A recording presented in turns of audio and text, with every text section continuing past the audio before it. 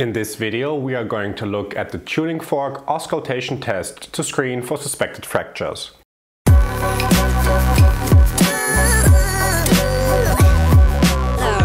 Get our very own assessment ebook and mobile app. Links are in the video description. Hi and welcome back to Physiotutors.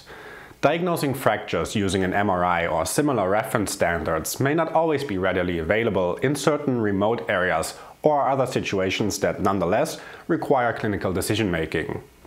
The method to diagnose fractures using a 128 Hz tuning fork and a stethoscope was proposed to solve this problem.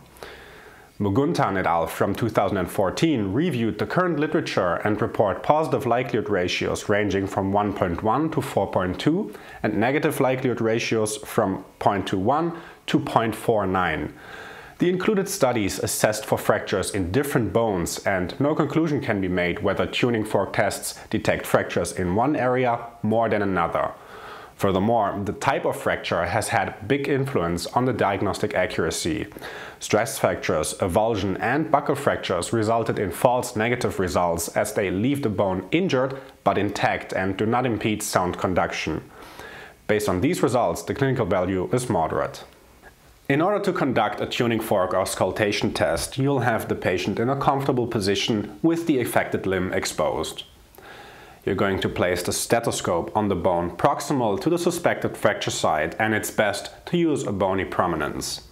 If there's swelling, place the stethoscope over the swelling. The tuning fork, on the other hand, will be placed distal to the suspected fracture. So, to demonstrate, we will use the fibula. In this case, I will place the stethoscope on the head of the fibula. Then I will strike the tuning fork somewhere to make it vibrate and subsequently place it on the distal tip of the lateral malleolus. Carefully listen for 6 to 8 seconds whether you hear the sound conducted through the bone and compare it with the unaffected limb. The test is considered positive for a fracture if there's diminished or absent sound from the injured limb.